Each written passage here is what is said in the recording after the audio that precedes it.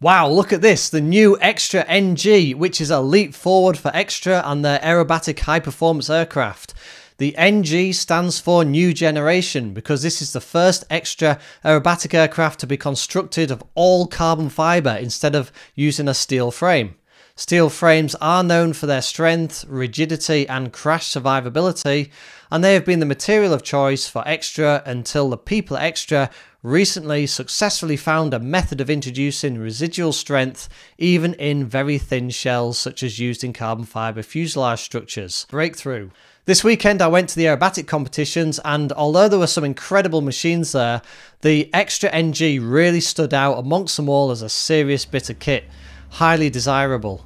The NG is flown here by our local British aerobatic champion many times over, Tom Cassells, and he even went on to win the trophy that day in his Extra NG, so congratulations to him. If you want to see his incredible display in action, check out my channel. I've got a video of where he did a full air display. If you have aerobatic experience yourself, why not tell us your story in the comments below. So what are the advantages of carbon fibre frames? Let's take a look. Steel frames limit interior space and add weight. Carbon fibre, on the other hand, allows for more space, so you get a roomier cockpit. It also means that there's now a removable floor, which makes it easier for maintenance. Carbon fibre means fewer parts, reducing complexity and weight, of course. And also smoother surfaces and aerodynamic intersections, which no doubt reduces skin friction and other types of parasite drag. Also, unlike metal, of course, carbon fibre doesn't corrode. The NG is still using the tried and tested proven Lycoming AEIO 580 315 horsepower engine and the MTV3 blade prop. And the wings as well retain their similar shape to the other LX models. So the real big change here is the fact that it's all carbon fibre. Let's take a look at the cockpit, and I'm not going to lie, not only does it look awesome, but it's also ergonomic.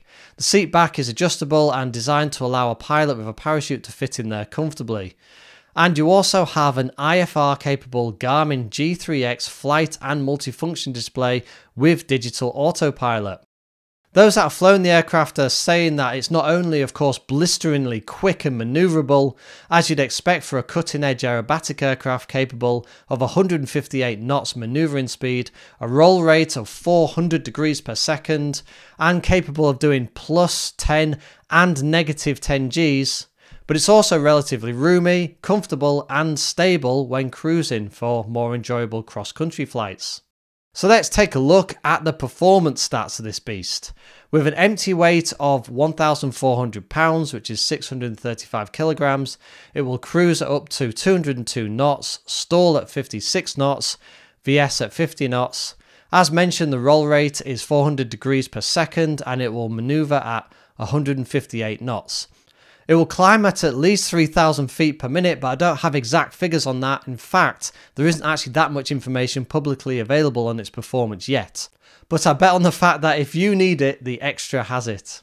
It's going to cost you around 450,000 US dollars. It is ESA certified and they're working on the FAA certification. Let me know in the comments if you would consider the Extra NG or what alternative you might want to consider if you're in a lucky enough position to be able to afford one of these. This is only the first carbon fibre framed Extra, so keep your eye on the Extra website because no doubt they'll be bringing out other aircraft in the future with this carbon fibre design. If, like me, you're dreaming of owning and doing aerobatics one day and want to know about some other aerobatic aircraft, then see this video on my channel called the Top 5 Aerobatic Aircraft.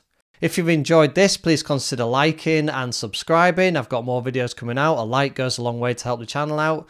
Thanks for watching. I'm Pilot Mike and safe flying.